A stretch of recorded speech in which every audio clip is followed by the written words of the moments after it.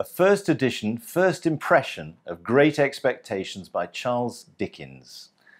I'm Adam Douglas from Peter Harrington, and I'd like to show you this, one of the noted rarities of 19th century fiction.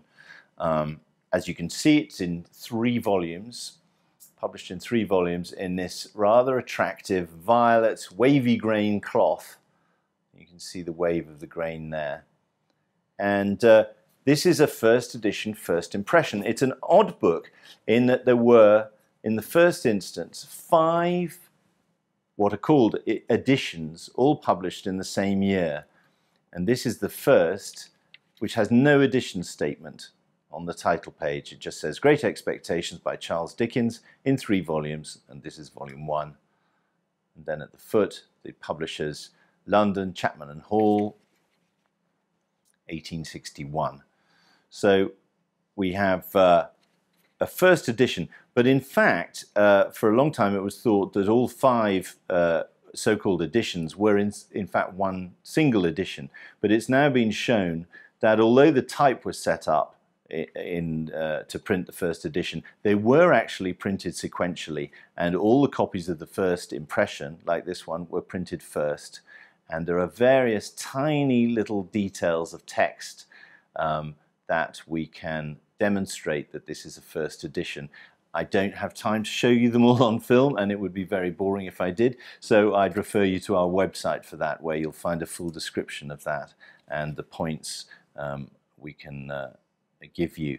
But the point about this book, its rarity, is that the whole of the first impression was to be sent to Mudie's circulating library for them to lend out to the general public.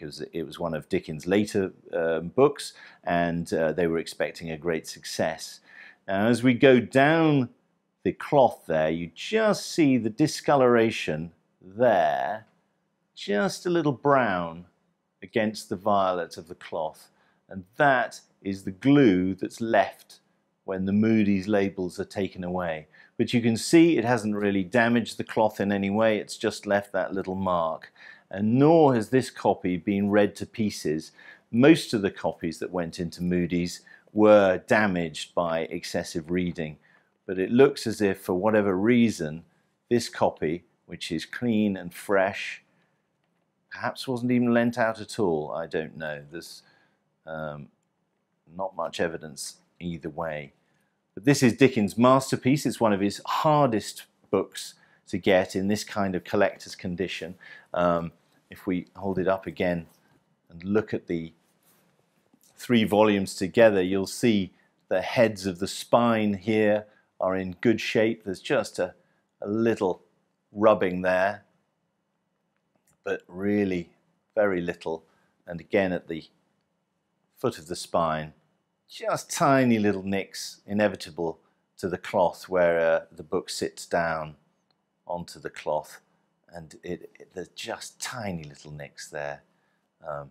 But it has not been restored, as many copies of this book have to be after they've been in the circulating libraries, and really very fresh, very pleasing copy of this seminal Dickens title. So for full details of this book and many others, please see our website.